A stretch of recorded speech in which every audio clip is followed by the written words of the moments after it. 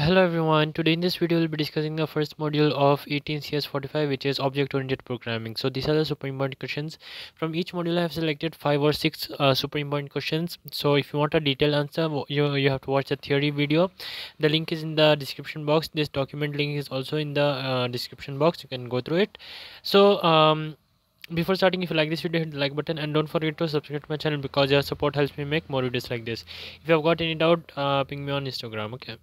So let's get started. The first question is, list out the difference between procedure oriented and object oriented program. So the main difference between this one and this one is it doesn't have classes, it has only functions. Here it has classes as well as data members functions embedded together, and it has some object oriented concepts like the encapsulation, polymorphism, and inheritance and abstraction.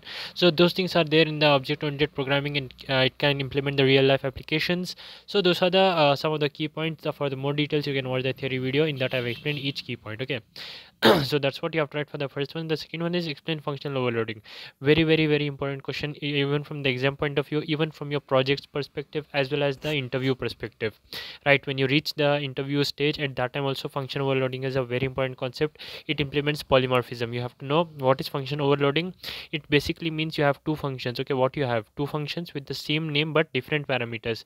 What is different? The parameters or the number of parameters is different but the same name. So if you call a function with the same number of parameters as this one, so this will be called. If you call a function with same number of parameters as this one, so this will be called. So basically I have to mention that. What is a constructor, and where is the constructor present? It's present inside the class. And what is its main feature? Why is the constructor present? Those things you have to know. And what are the different types of constructor? Default constructor, parameterized, as well as copy constructor, its syntax and example you have to explain. Okay, next we have the super important concept, which are encapsulation, polymorphism, inheritance, and data initialization. These all examples, and as well as the theory regarding it, as well as the definition part with real life application. All you have to explain in this concept, then only you will be getting full marks.